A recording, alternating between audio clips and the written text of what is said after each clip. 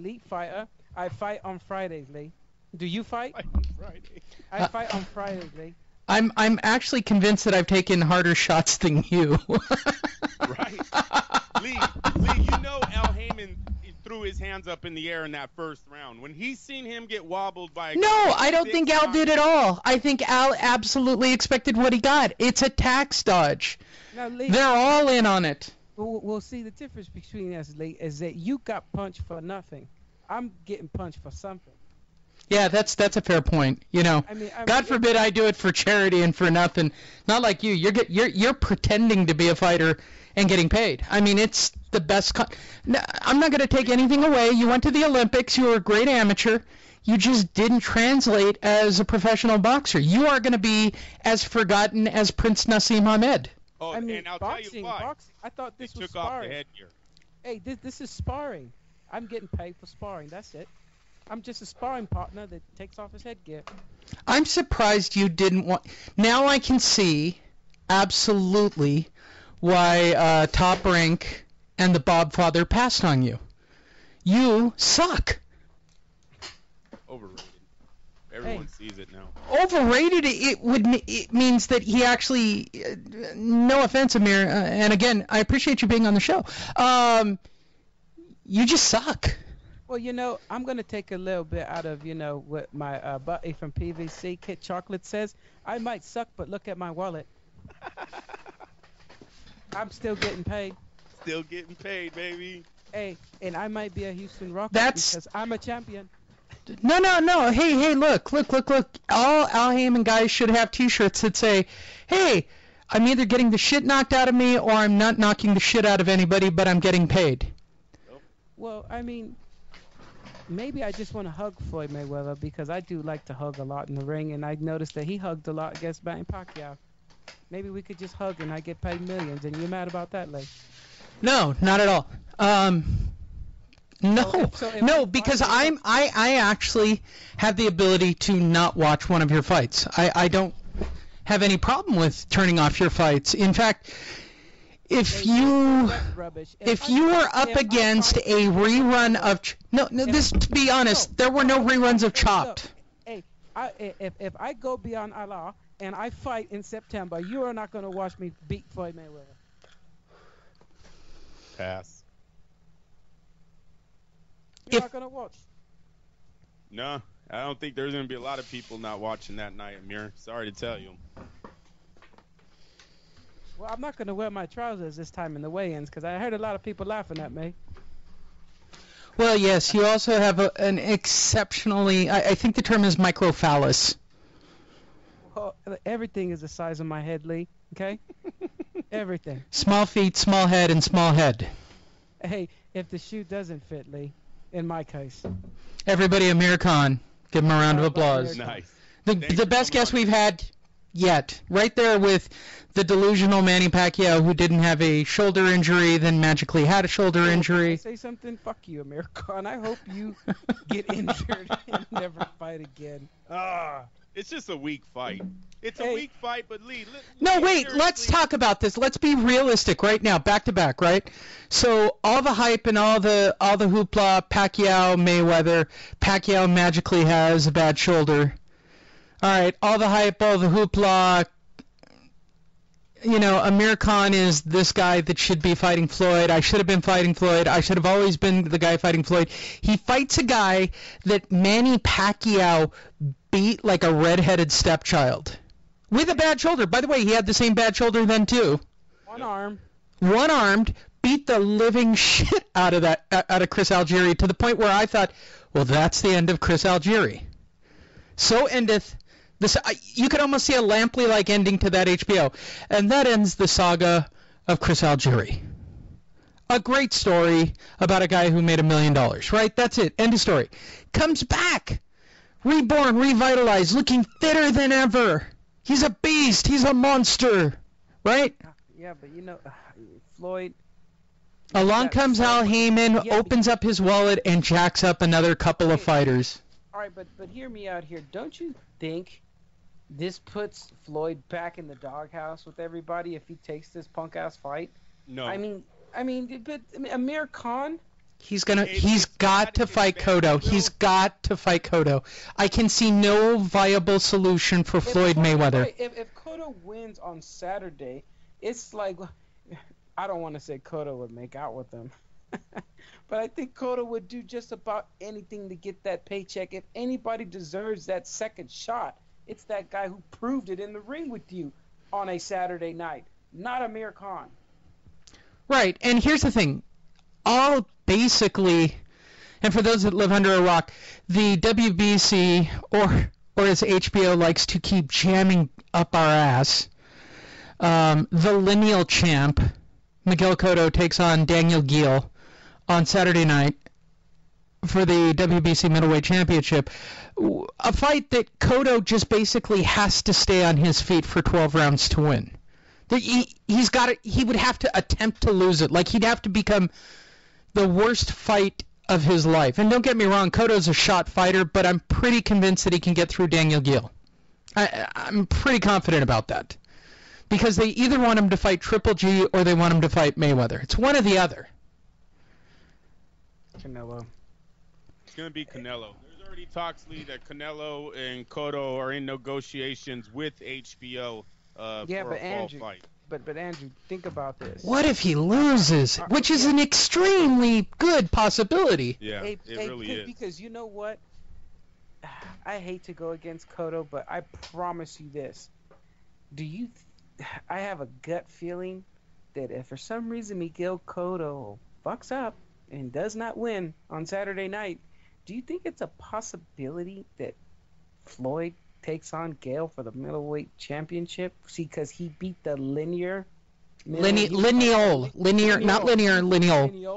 He'll take on the lineal middleweight champion.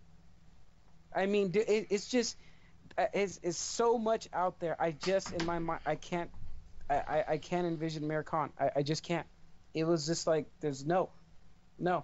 I mean, he's not going to make a lot of money with Amir Khan anyway. Might as well try to make history. Yeah, I don't know if that's he did it with Ortíz. He had no business. Ortíz was still in the fight of the year with Berto, who was undefeated. You got to remember, Berto. He might be in the fight of the year with Cotto too, because if Cotto goes in there, goes Berto really, when Ortíz beats Berto, there was a lot of insiders that wanted to see the Berto Mayweather fight, and we all know that fight never happened because of Al Heyman. He owned both of them. It was young in his career, and he didn't want to put those guys together.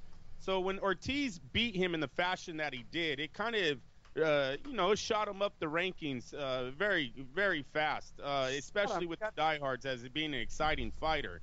Gill, he has 3 losses. He just got annihilated by Triple G. Willie, I know you love Miguel Cotto, but realistically, Lee's not far from the truth when he says Miguel's on the backside of his career. His last 2 title fights he's won because of knee injuries more than because of Miguel Cotto. And so going into Saturday night, I don't know what to really expect from Miguel, but I have a feeling that if Gil does come out and pull off this upset, you're going to hear a lot of By the way, it's not an upset. Thinking that Cotto was shot anyways. Yeah, I wouldn't see it as an upset either. Yeah, it wouldn't, because you know what? A lot of people are giving a lot of credit for Miguel Cotto for winning the lineal middleweight title, but if he loses, people are still going to throw Miguel Cotto under the bus, saying he fought a guy with no legs, pretty much. I mean, Martinez should have went in there in a wheelchair. He's finally fighting a legit middleweight and got his ass kicked. You know what I mean? But I mean that right there alone, I mean that'll put Gil on a pedestal. He'll be flying high, and I could just see Mayweather doing it. Like I say, he's done it before. He did it with Ortíz. He did it with Baldomir. Yeah, but you're talking about Floyd jumping 2 weight divisions. I know Floyd fought at the junior middleweight division. They're fighting at 157 this Saturday. Floyd has fought in that 154. I'm sure 157. 3 pounds is a lot, though, Willie, especially because Floyd is not the biggest junior middleweight. Yeah, in the but world. The skill level we're talking about, it's not like he's fighting Triple G. Okay, the one thing that keeps Mayweather from pulling the trigger on the Triple G fight is the fact that he'd be fighting a legitimate middleweight who would legitimately go in there to legitimately put him into a corner and legitimately beat the shit out of him, who can legitimately take a punch, who would legitimately find Mayweather, and it wouldn't be a one punch, okay? It would be a long evening of getting punched. Do I think that Floyd would still beat him with boxing skill? Probably, okay? Probably. Would Floyd get fucked up in the process? No doubt in my mind. It'd be the worst beating of his career. And at this point, he's all about getting paid. Okay? He can barely keep lightweights off of him, you guys. I don't know if he can keep a middleweight. Right. So if you got one more fight left in you, plus another Manny Pacquiao fight at the brand new Access Center, okay? You're gonna take an easy fight. Because Cotto made a lot more sense because Cotto is not a true middleweight.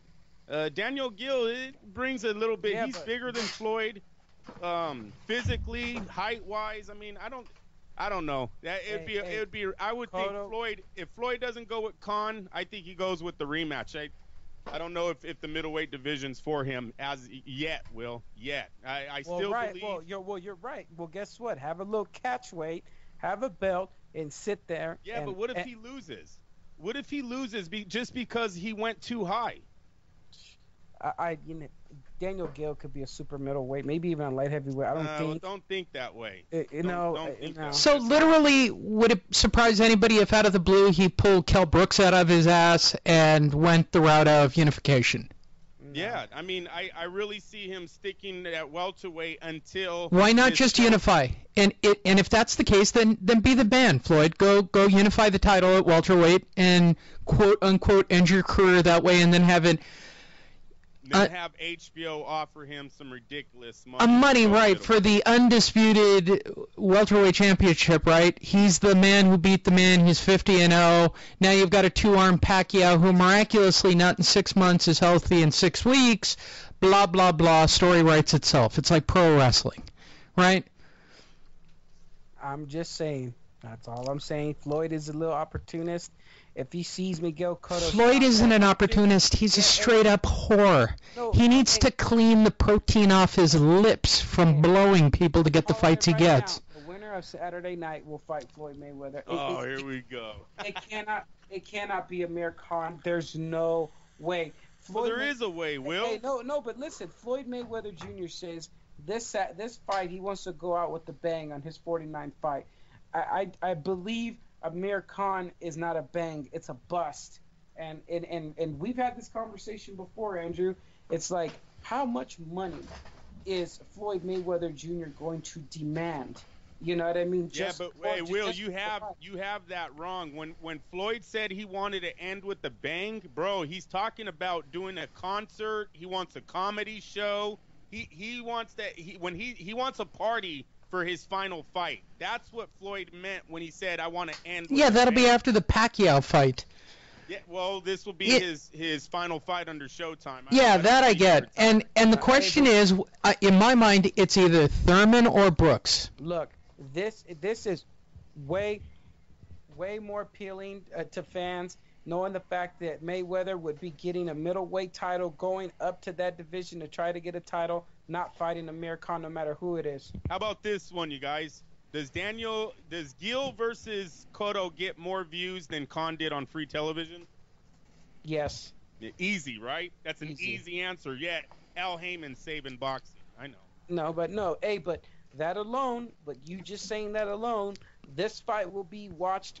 Let me guess. What? Maybe 500 more thousand. You think another two? You think 2 million? All right. Hold on. Everybody, just calm down here for a second. Let's really discuss what Al Heyman's doing.